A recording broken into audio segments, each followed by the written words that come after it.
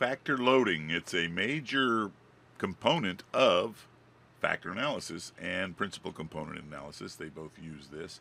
So how it works is you have a bunch of survey questions and you're going to create a bunch of new component variables, also called factors. I call them new factors, latent variables. What they're going to be is whatever this new variable is going to have several of these questions that all are strongly correlated, which means they're being answered similarly. So let's just do one. So let's take question 1. We run a correlation between that and the new component, which is made up of several other questions, and we get the correlation. So the first correlation to component 1 is pretty high, 0.58. We do the same thing for component 2 and for component 3.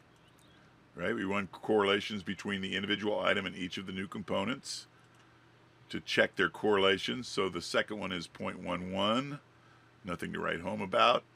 And the third one is -0.08. So there's no question about it that question number 1 belongs under component number 1 because its loading factor is greater than 0.4. So the loading factor, it again is basically the correlation, right? So it's obvious with question number 1. They're not always this obvious. Not every item will load neatly like question number 1 did. So the software is going to determine under which of the new components each one of these survey questions should go with because it's got the highest correlation or the highest loading factor. So let's just pretend the computer did them all. Boop. Do the magic of video. And so component 1 has these questions, 2 has these questions, 3 has these questions. Now you're going to run into something that is problematic with factor loading, with factor analysis altogether. Every once in a while, you're going to get a question that doesn't load up so nicely. So let's just pretend question 7. We ran 3 correlations between the 3 new components, and we got a correlation of 0.47 for the first one, 0.42 for the second one, 0.13 for the third one. So it's obviously the third one is not going to be it. But look how close 1 and 2 are, right? So this one is a little bit bigger, but we're only talking about 5/100ths of a bigger correlation than number 2, so it's not a big difference. This is what we call overlap. Now, we try to get rid of overlap by using a rotation. The orthogonal rotation, that's the Varimax on SPSS, normally does a really good job of what I call raking out any overlap between which new component these items should go under. But it doesn't get rid of all of it. Okay, so, but again, a rotation will remove the overlap, but sometimes it won't. Okay, sometimes there's too much overlap between the two, and that can become problematic. It's up to the researcher to decide which one of these items should be under which component, right? Like we could have put number 7 under number 2, and the results would probably be minimal, but we never know for sure. Okay, let's try something else. You also might run into something that like this. Here's question number 10, and we do the 3 correlations between the 3 new components, and we get different numbers. So the first correlation is -0.09. That's tiny. That's not going to go. And then 0.16. That's not greater than 0.4, so that wouldn't go there. This one is not greater than 0.4 either. Okay? So this number 10 really doesn't correlate very well with any of these. So you might want to think of not using that question under number 10, right? Do not use number 10 because it doesn't really correlate with any of the new factors. So you would just remove this question out. Just pull it out. Boom. I'm gonna run one real quick for you in SPSS so I can show you what's going on here. Okay, so please hold. I made this survey a long time ago trying to gauge the fear of statistics that many students have. And I made it so we would reverse code everything. So what that means is 1 is strongly agree, 2 is agree, blah, blah, blah, all the way down to 5 is strongly disagree.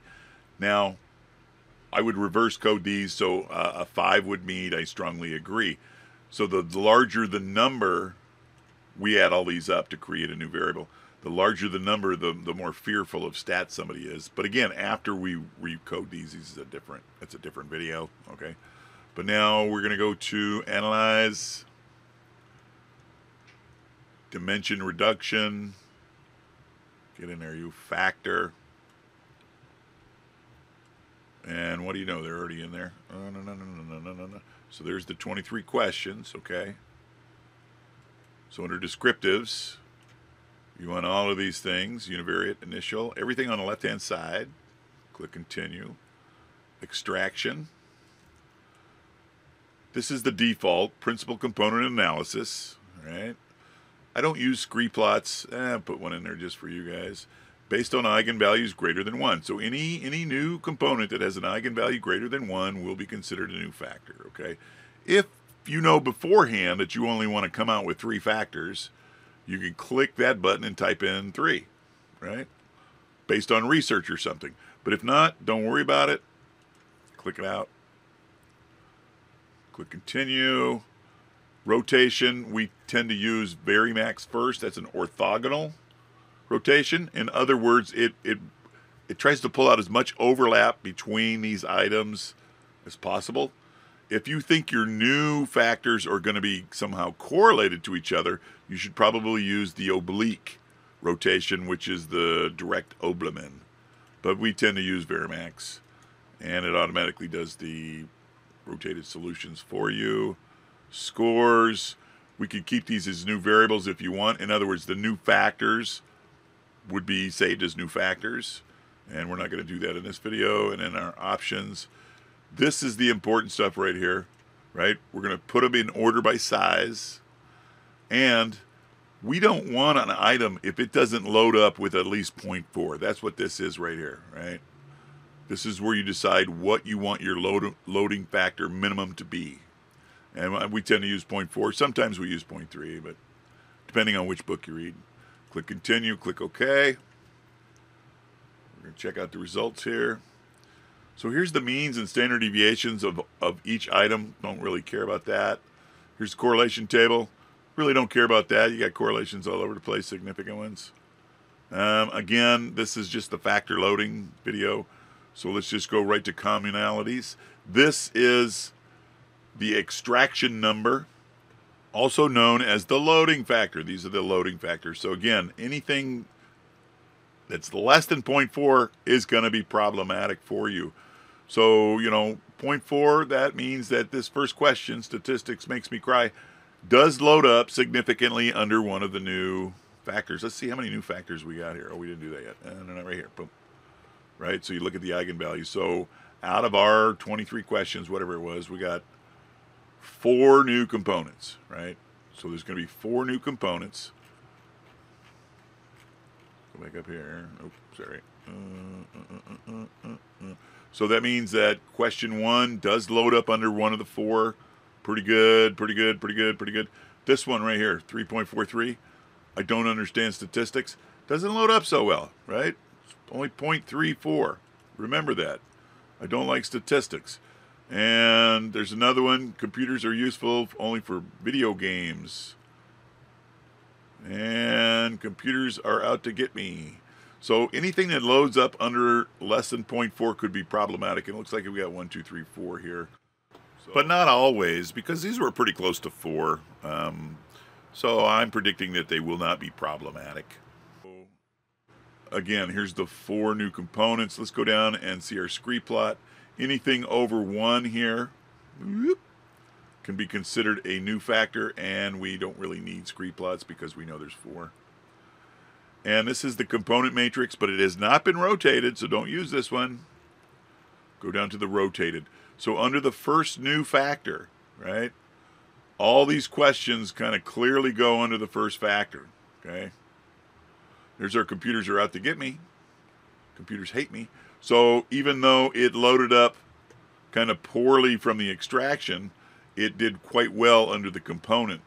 And these are the questions that go under number 2. So you notice this one, it has overlap, right? It's under 0.473 under component 1, but on 0.523 under 2. So the larger the number, that should be the winner component. So it does go under 2. And these other ones, this goes under, these 3 go under component 3, and these go under component 4. So I don't see any problems there whatsoever, even though some of the loadings were not quite over 0.4. So that was it in a nutshell. I hope it helped. MGZ out.